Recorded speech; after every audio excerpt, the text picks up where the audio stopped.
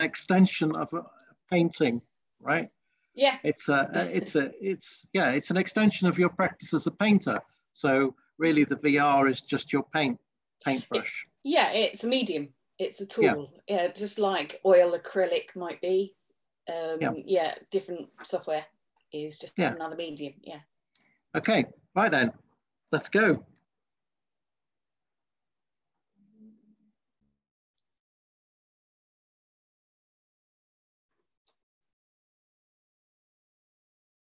I'll share it. Oh, right.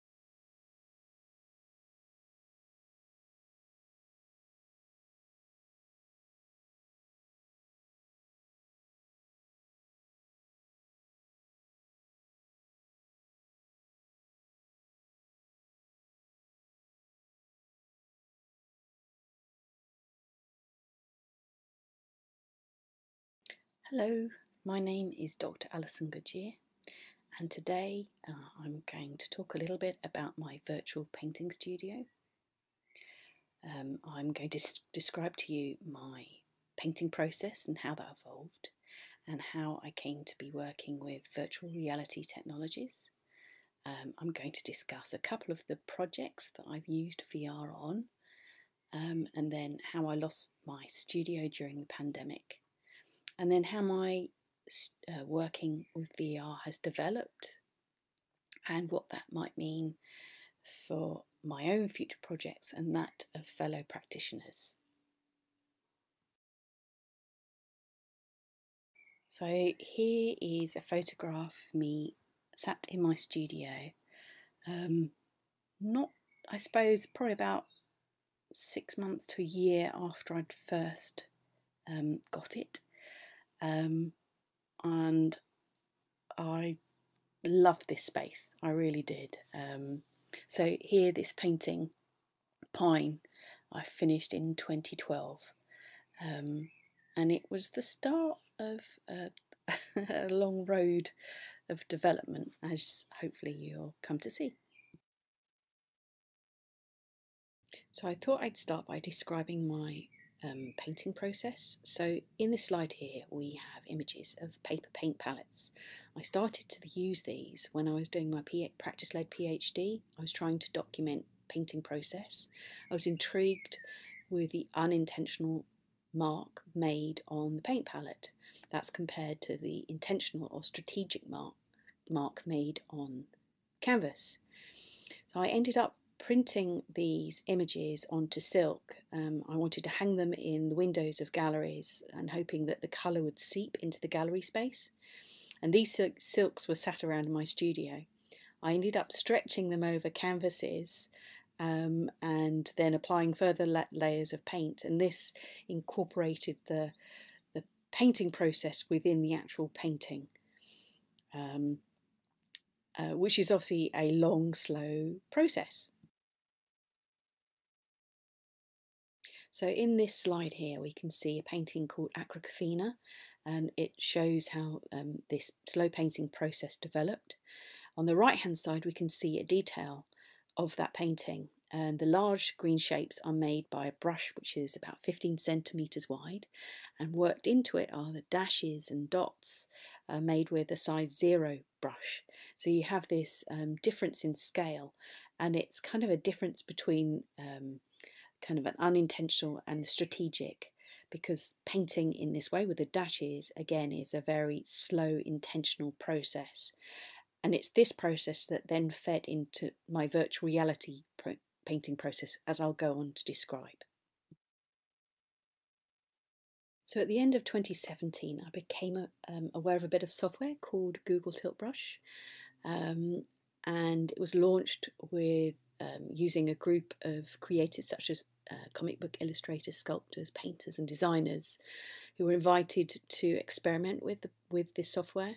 It sparked my interest. I'd worked previously as a graphic designer using packages like Photoshop, so working with digital tools was very familiar to me. So I approached 2 local VR gaming centres, one in Northampton and one in Milton Keynes. The one in Northampton didn't get back to me, but the one in Milton Keynes did, a place called Vertigo VR. And I explained I was an artist, lecturer and researcher at that point, not long finished my PhD, and I was excited about the potential of Tiltbrush. And they emailed me back 10 minutes later saying that they wanted to support me and sponsor me.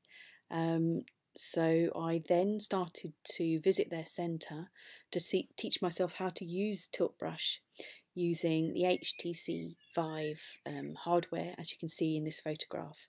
And then on the right hand side of this shot are some of the early VR painting sketches, and I just started to incorporate images of my physical paint palettes. So I was now starting to combine the physical painting process with the virtual painting process.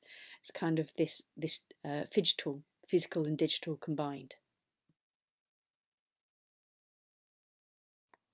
So to allow me to continue this experimental process, I applied to the Arts Council England and I was awarded 2 lots of funding. One lot to produce a body of work and a second amount to put on an exhibition. And this exhibition was called Paint Park, and it was held at Milton Keynes Gallery Project Space. I approached them. The main gallery is just around the corner from where Vertigo VR are based. I invited them along to Vertigo to view my early VR paintings through the headset, and they became very interested in the project. So they allowed me to use their space from February the 8th to the 1st of March 2020. And to help with this project, I managed to secure further funding and supporting kind from Hewlett Packard, HTC Vive, Google Tiltbrush, SDCN, the University of Northampton, alongside Vertigo VR. And this exhibition, the whole premise was to kind of think about what we understand as painting and to test it somewhat, to push those boundaries, and also to pursue this idea of painting as place, as I'll go on to discuss. So on this slide we have 2 videos on the left hand side. These are showing the physical paint underpainting process. Here I'm using luminous paint poured and squirted. And I was using luminous paint because it helps me start to think about exploring the relationship with light and colour that is key to the virtual painting encounter. And on the right hand side are 2 photos of a large painting evolving, which is made up of 10 canvases. And this uses the same process of underpainting, taking a photograph of a paint palette, but this time I combined that image of the paint palette with imagery from my VR painting. That was printed onto silk, stretched over the canvas, and further layers of paint applied. So with this kind of immersive painting, I wanted to allude to the virtual encounter with VR painting without having to don a headset. But art historically, this links to works like Monet's Round Room, or even back further to cave painting. Hence this painting was called the grotto painting, but also something which you might encounter in a park, like Paint Park, as a public space to inhabit, occupy, walk or explore. So in this image you can see the 10 canvases joined together. So 10 canvases being a decaptic. With the one in the middle, you can see the silk isn't fixed, and actually if you look closely there's a fan on the fourth canvas in, and this fan kept that silk moving so that you could see the stretcher behind and some underpainting.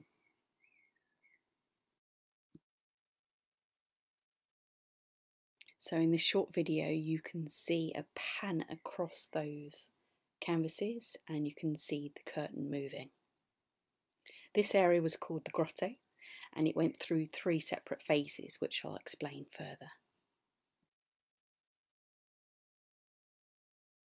So in this photograph here you can again see the decaptic, the grotto paintings, but in UV light. So that was the second phase that the grotto paintings went through. So again, it was another type of immersion, being immersed in a physical space without donning a headset. But again, thinking about light and colour in a very different way. So here we have a very short video of panning across those 10 canvases. Apologies for the poor quality, but I just didn't get round to taking better video. Kick myself now.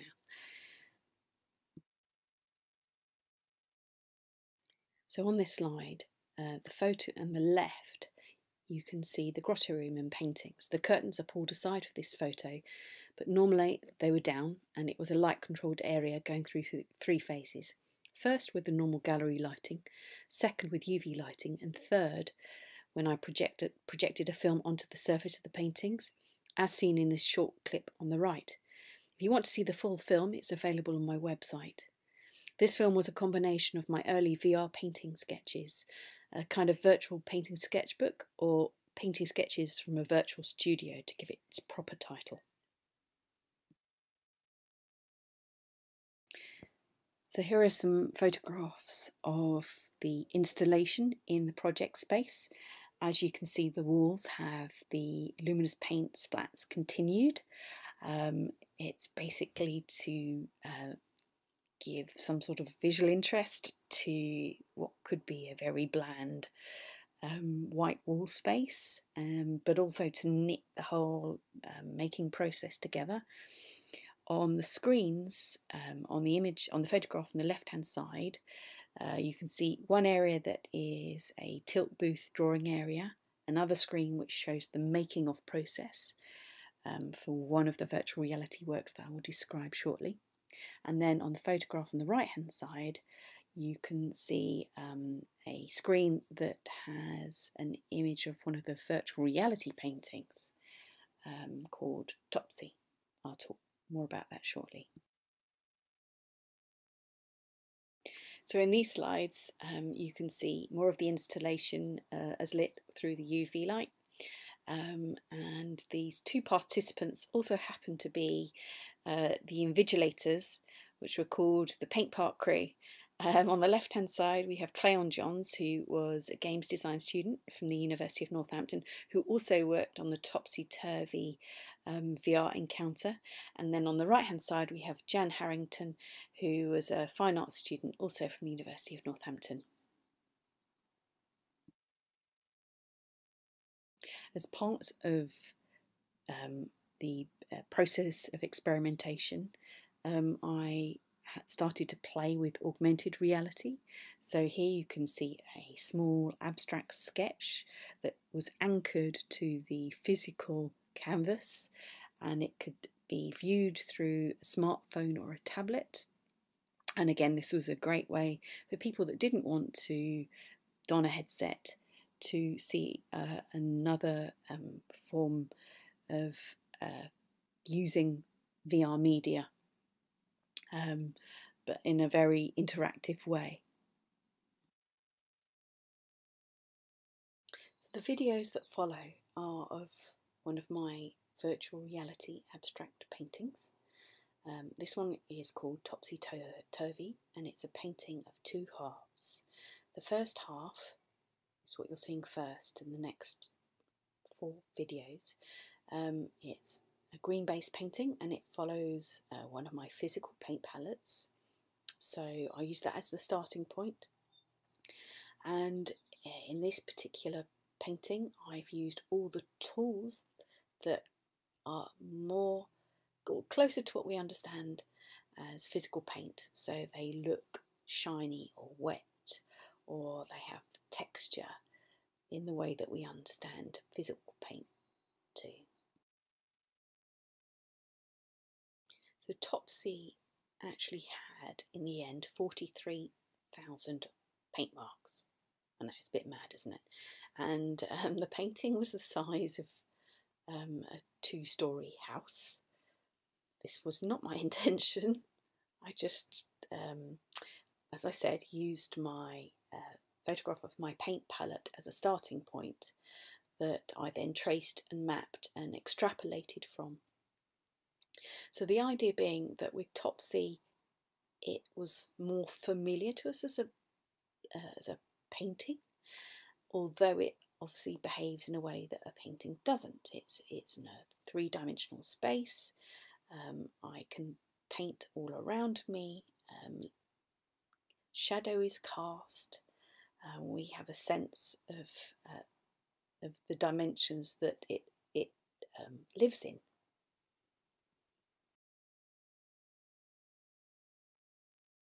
So what you're looking at is a film recorded in VR, actually in Tilt Brush, and it's filmed using the controller, the same controller that works as a brush. It can also work as a camera, and because of that functionality, you can then start to make film.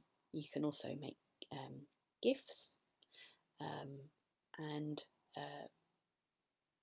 use the content in lots of other ways. You could take stills as well as taking the content further and designing it as an encounter for the headset, which is the way that you can access Topsy, by donning the headset and using the controller as a way to steer yourself around this environment. And that allows you to go in and out and through and under all these different paint marks. So you have a sense of intimacy with the painting in a way that you wouldn't normally of a physical painting, because you can get right in amongst the strokes, amongst the marks.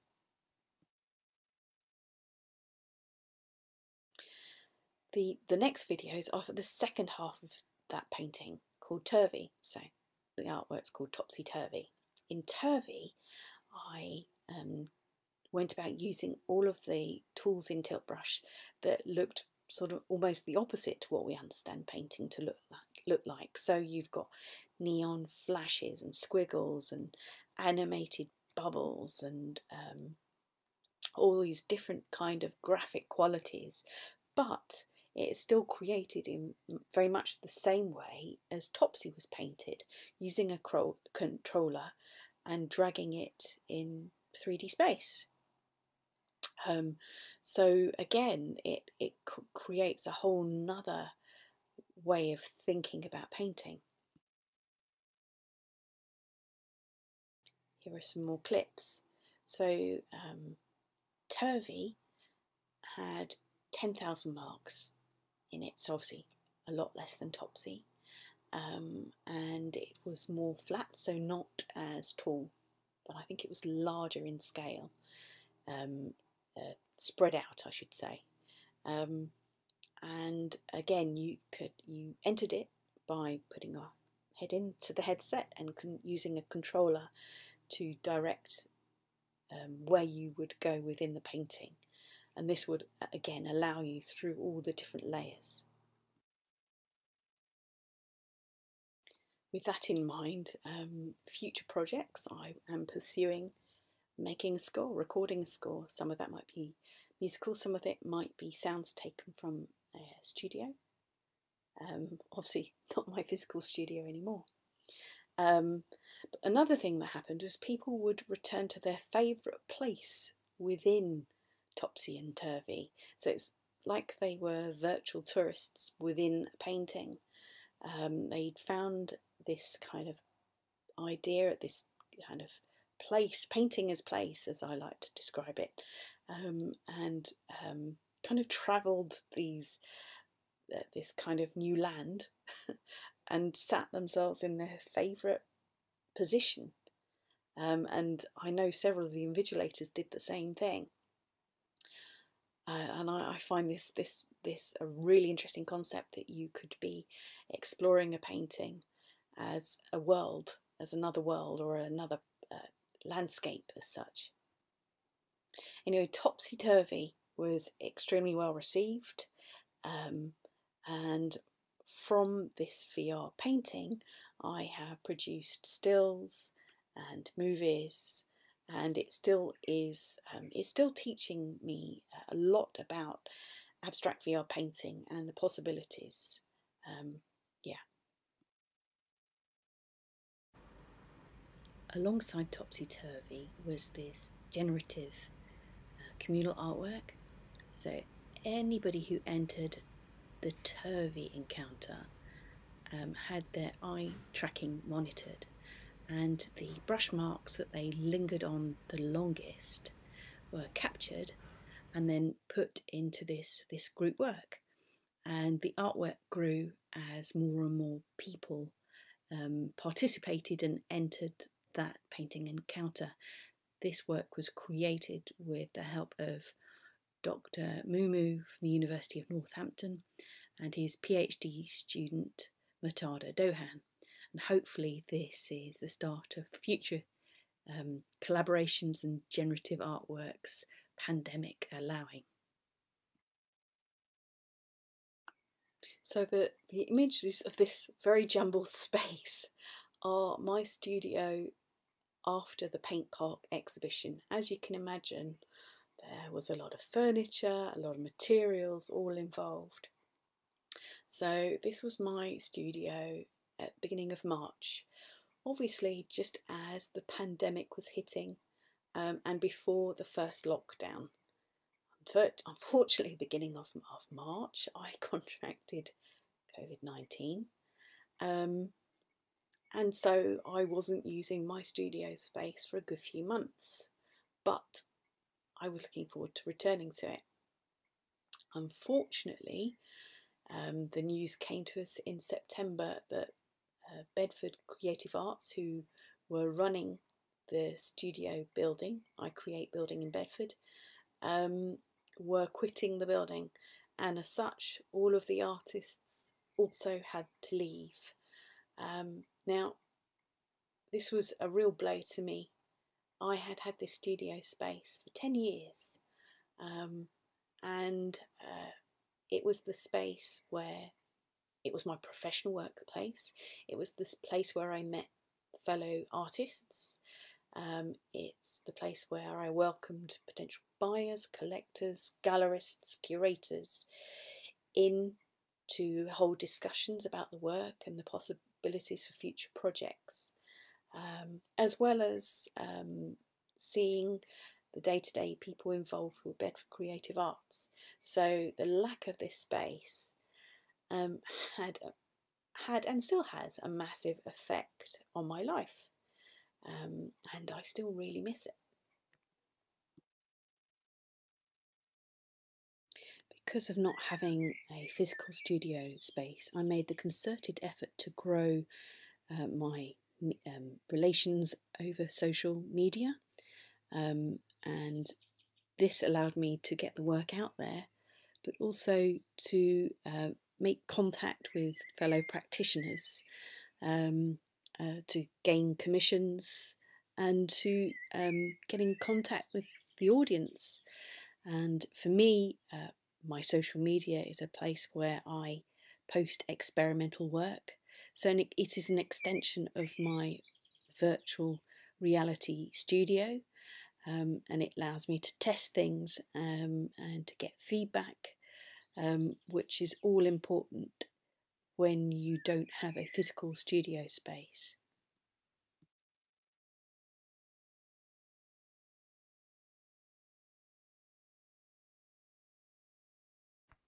So in this short video clip, you can see part of my virtual reality painting process.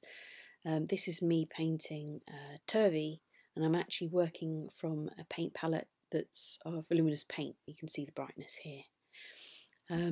So having a virtual reality studio and a virtual reality painting practice has been a real lifesaver for me during the pandemic and the lockdowns. And obviously being without a physical studio space, it's been a boon. And what I find really exciting is that I can use virtual reality content in so many different ways. I can export it as films. I recently was in the Video Art Festival in Split. I can use it to export stills. I can create augmented reality works as well as alongside VR encounters. And obviously, when you produce digital content, you can send it to the other side of the planet at the click of an email, as opposed to having to crate work and ship it or even fly it to a different destination. So this is obviously a great saving grace when it comes to thinking about the environmental impact, which I'm very aware of. And as it is, I work with renewables wherever possible.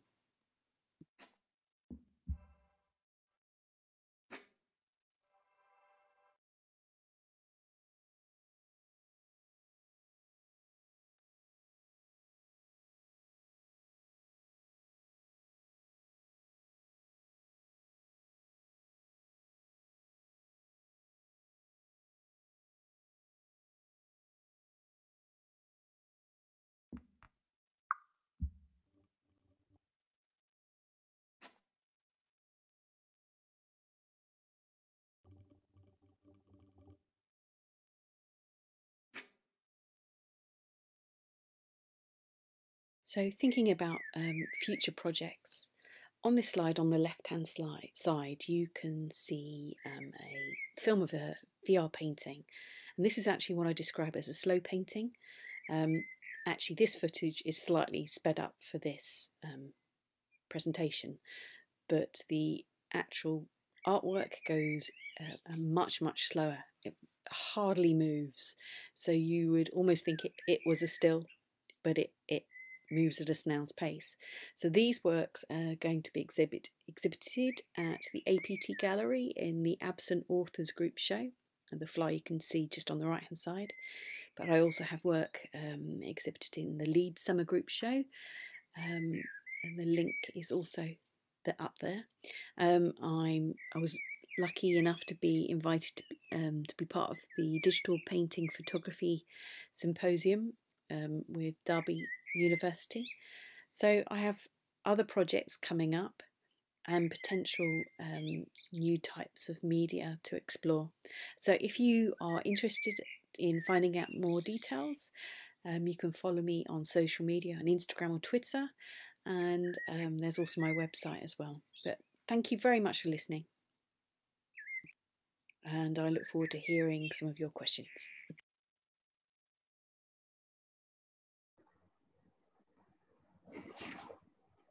Hey, thanks, Alison. I really, you know what, I really liked as well the blackbird. It was so enthusiastic. Yeah, I know. I was really thinking about, you know, sort of chainsaws and things like that being, and then I have this beautiful blackbird singing in the background. Yes, So yeah, it's really techie, giving it really? beans. Yeah, let's have a look, see if we've got any questions for you then. Yeah, I've just realised I was working on a project and in Photoshop, and I've missed one of the questions. So apologies. Okay. Yeah. Do you make a correlation between your virtual artwork and the physical world? Do you think of Topsy Turvy, for example, as being a particular size? A couple of questions there, obviously. I've taken over your job, Ian. Sorry. That's fine. That's okay. I'll get my mug out of it, and you can carry on. No, don't. It's fine. Yeah. So yes, I do make a correlation between the two.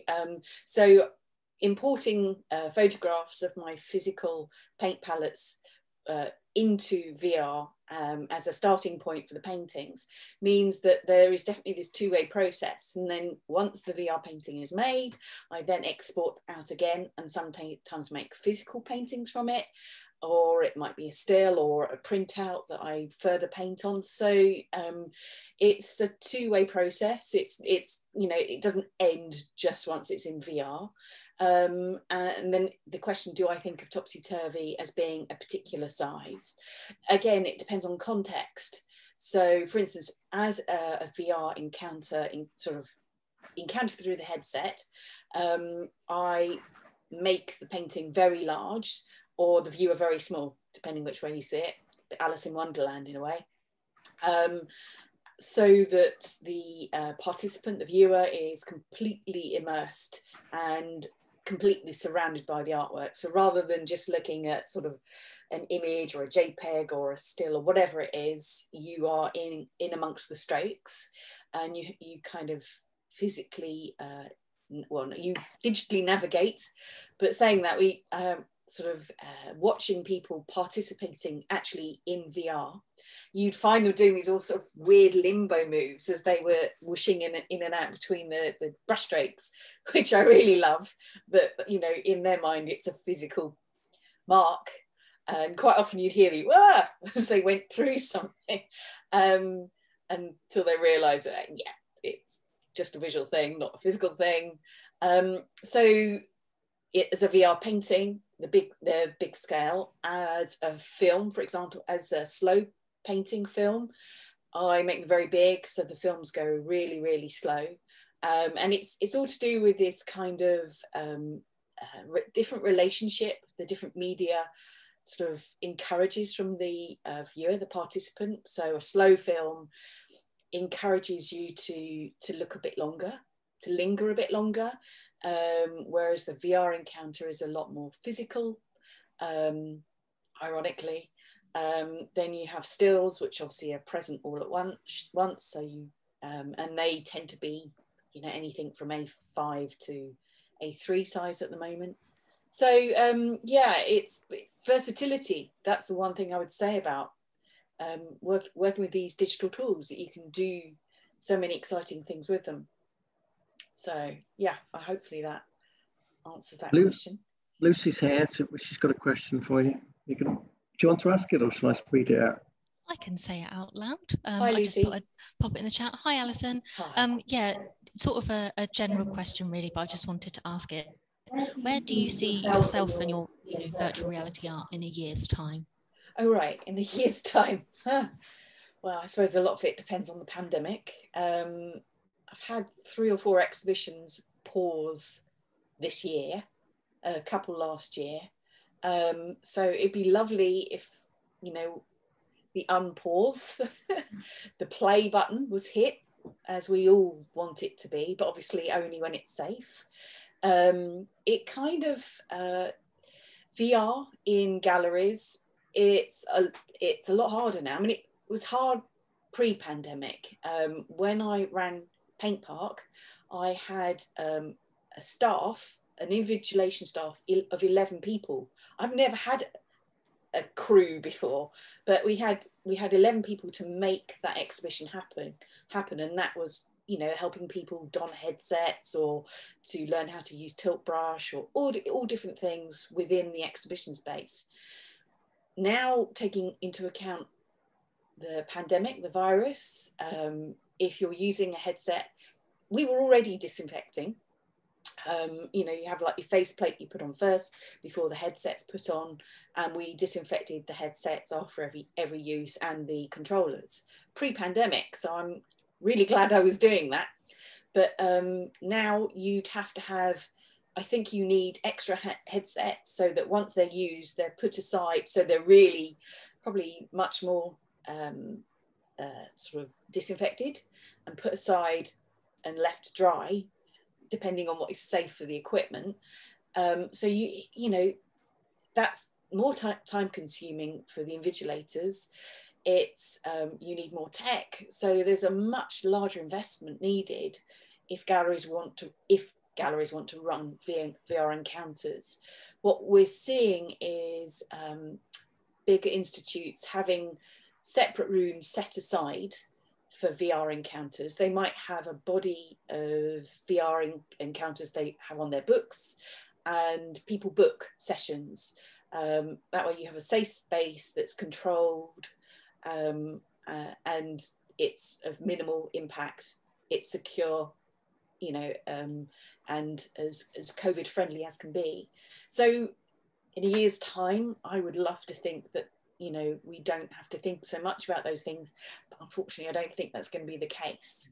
I think we're just going to have to be more mindful, probably for the rest of our lives, but, you know, we have hopes. I'm also exploring, so obviously you see these little short clips, and I talk about working on scores. So I've got my toy, my Rolly Seaboard. I don't know if anybody knows about these. Oh, look it up. It's a brilliant keyboard. It has 5 degrees of, I can't remember how they describe it. So you can play with vibrato and slide, glissando, all those sort of. So it's very digital. So I'm working on scores and filmmaking, as well as printmaking. Dare I say the NFT word? I don't know if any conversations were had earlier in the day, but I'm only interested in green or clean NFTs. So, you know, I'm waiting for a healthier, safer Ethereum, or thinking about Tezos, or if that's how you say it. So yeah, I'm open to that kind of arena. It's exciting time for digital content, because obviously so much of the world's population has been forced online to connect, or even to be entertained. So it has potential for VR, especially with things like the Quest 2 being, you know, quite relatively cheap, and obviously other new headsets from Vive coming out. So it's exciting times, but it's very nerve-wracking. Well, as an artist, if you aren't putting on exhibitions, you're not getting paid as much. So like everybody else, tough times. I think, does that help? Does that clarify? I think that was a good thorough answer. Yeah. There's a question from Chloe. How have you found people received your VR paintings compared to the physical ones? It's quite a different encounter.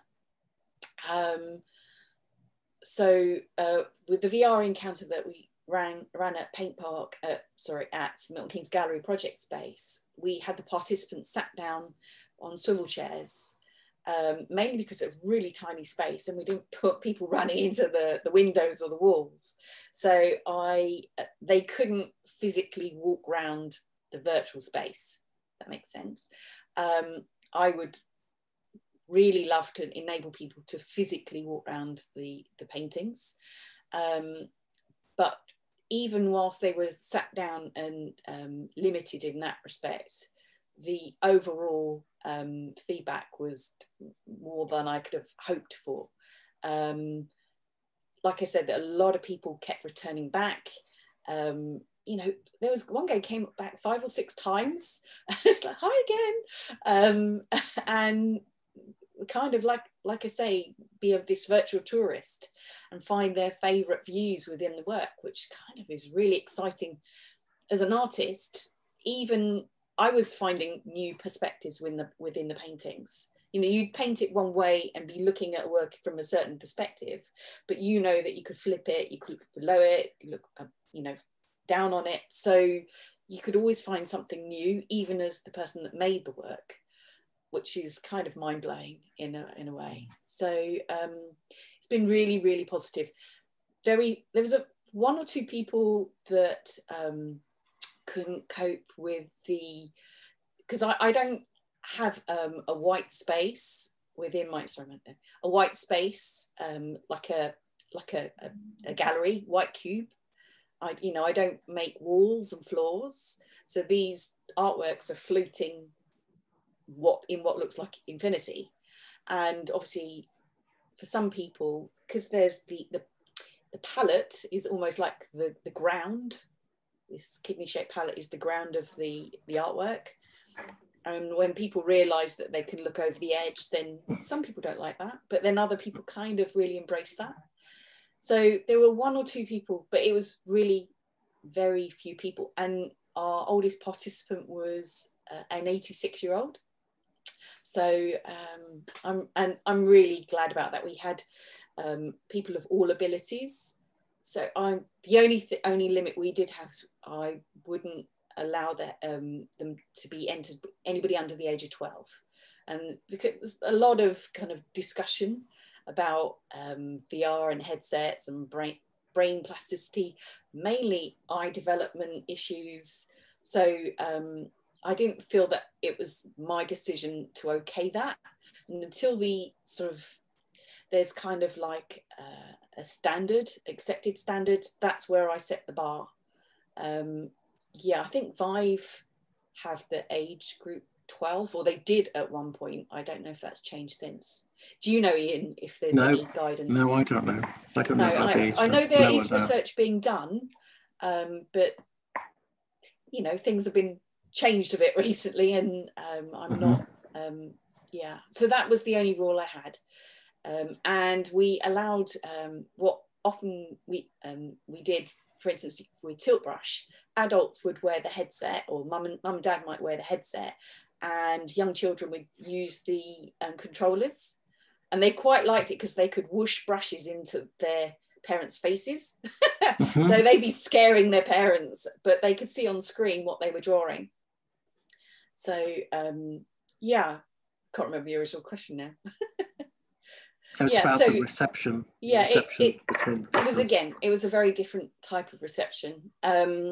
With the grotto paintings, because obviously physical works, but they went through three separate 8 lighting phases. When the UV light came on, so many people just sat down and chilled out. And then when the film came on, you know, people were playing their own soundtracks, getting the groove on and just sitting there and being immersed. So even that there was no headset, they probably had some similar elements, which I like, because headsets can be a bit obtrusive, can't they? Yeah, bit of a barrier. I've got a question, sure, fire away. If that's all right. Yeah, of course. Paintings, right? They age, don't they? You know, over time they're going to age, they're going to fade. But that's possibly much longer term than kind of digital, right? So how are you future-proofing any of this? Right, yeah, obviously the tech is the thing that will age here. So, you know, you think of video and Betamax and you know, defunct technologies. No matter what we do, things will, you know, we all hope, well, touch wood anyway, hopefully we'll always advance and leave behind those technologies, hopefully for something that works more effectively, on less energy, all those kind of things. But obviously the coding will develop as well. As an artist, it's my job to keep updated to some extent, but it's a rocky ground because, for instance, digital artists that are represented by galleries, the galleries might support that future proofing to some extent, but then there's also a relationship to be had with a collector or an institute that might house the work. I suppose some of that is we're still learning, and you know, I'd really like to be able to keep working with this software. But as we know, Google are not supporting Tilt Brush anymore, but it's now, like I said, gone open. They released the code, so we have Open Brush out there now. So there's this whole community of developers that have put it out there and are developing new tools all the time. So if we think of Photoshop in the early days, you know, we really are sort of a very early stage of VR and VR painting, but we can still see a lot of you know, those early works. You think of GIFs, depending how you say it. We can still view them. We're just much more aware of their lower resolution, and you know, that's going to happen. You're going to look at my work probably maybe only 6 months and see more of the rough edges or the bitmaps, or you know, whatever it is, the more polygon count, whatever. You might be more aware of those things, but you know, that's kind of part of life, isn't it? Like you were saying. Yeah. Well, yeah, things it's like fade and yeah. And that's what I suppose that's kind of what I was getting at in a sense. You know, with like ephemeral art and stuff, it just comes and goes, doesn't it? And it's whether or not you were happy for some of this to just come and go, to be of its time and to just go when it goes. Yeah, I mean, in a way, this kind of all links to the experiential economy. It's another phrase again I didn't come up with. So it's more about sort of going along and encountering in much the way you might go sightseeing and seeing buildings. And you know, those buildings may no longer be there, or you go to the cinema and you watch a movie. That movie's not always going to be playing at that cinema. It's about the encounter, the experience you gain from that moment in time. So the events held at galleries and institutes are kind of more about that experiential encounter. Selling an artwork, that's really where the future-proof thing becomes a problem. But obviously we've seen sort of the whole NFT thing, people minting early internet art, early digital art, because it then becomes a part of history and potentially art history. Although I know a lot of people cringe when you say that, but you know, we'll be looking back probably 10 years time and you know, there are already museums of these types of work starting to grow. So you know, maybe those institutes will find different ways of dealing with it, as you do with people that make film or video art, you know, sort of having tape films.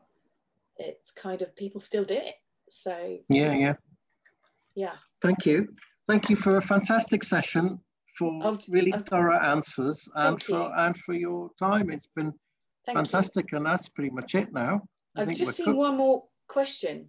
Have we? Oh, what's the approx file of these things? I imagine them being huge and with many marks. Yeah, I did actually say, James, that one of the Topsy is 43,000 marks and Turvey is 10,000 marks. Topsy is 2 stories high and big. There you are. Go on, how many gigabytes? Can you remember if it's no, because, well, obviously Poly has been shut down, so I cannot remember the size. Yeah, sorry. I don't even think about, I don't allow those things to limit me if I can avoid that. Obviously only if computers die do I have to really address that. And usually then I'll try and find extra ways of, you know, making it work. And I did see that Zoom did struggle a bit with the frame rate on the video. And when I made that that presentation, I made it on Keynote, and Keynote won't cope with 4K, which was really frustrating. So you're already seeing a lower resolution than I would normally share. So but yeah, there you are. That's the whole future-proofing thing, isn't it? It's as we get more advanced. Hey, we'll all have glasses anyway, AR glasses, and it'll all be in front of us, and technology be able to handle big files. I'm going to get AR eyes refitted. Are you now? I'll just go with contacts. It's a lot easier and probably cheaper. Yeah. Thanks, Alison, so much for an absolutely wonderful session, and it's lovely to see you again. Thank you, everybody who attended, and we hope that you've had an absolutely splendid time. And thanks for sticking with us all afternoon, some of you. And yeah, that's it. Absolutely wonderful. Thank you all very much. Thank you. Thank you. You take care now. Bye-bye. Bye. Thank you. Bye-bye. Bye. Bye.